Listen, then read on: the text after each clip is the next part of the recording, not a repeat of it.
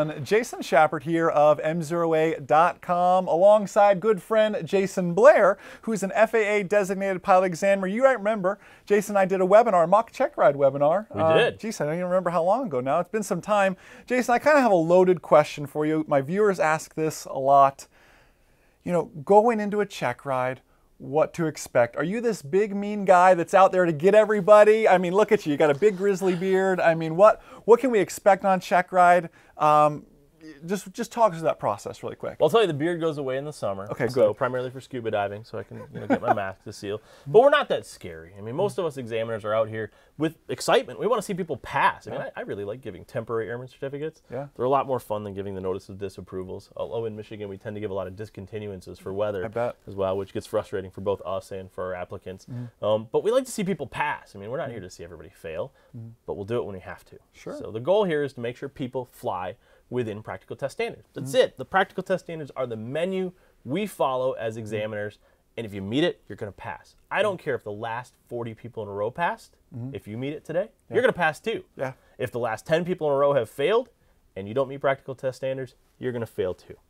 There's no secret. There's no surprises. If you look at the practical test standards, it's going to tell you exactly what I have to do as an examiner to determine whether you're capable of getting that rating or certificate. Gotcha. Gotcha. So nothing to worry about. I mean, and again, I know you well enough to know you're not going to go in there, you know, slamming the paper down. You try to calm people down because you deal with a lot of nervous people. I mean, absolutely. What do you do with people who say, geez, I know if I can just get to the airplane, I'll be okay? How do you help people like through the oral exam that you know maybe they're not great public speakers and they're just really nervous? How do you work with nervous applicants like that? So nervousness on a check ride is expected. We Yes. see that as examiners. We know you're going to be nervous.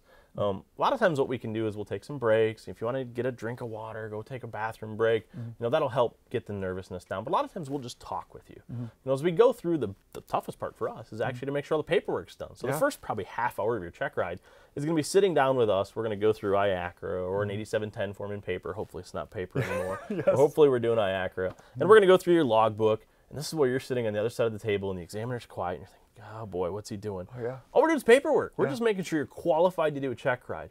Don't be afraid to talk to us. You know, talk to us as we go through that. We can do a little bit of paperwork and talk at the same time.